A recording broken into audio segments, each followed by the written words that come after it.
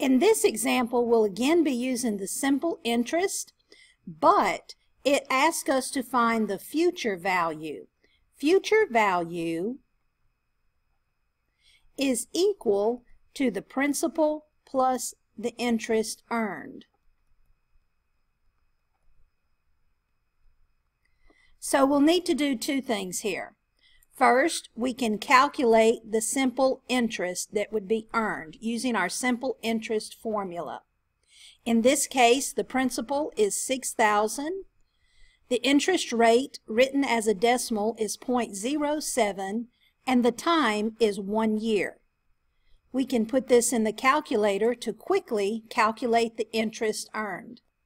That interest is $420. Now, the future value would be the original principal of $6,000 plus this interest that we would have earned. So the future value is $6,420.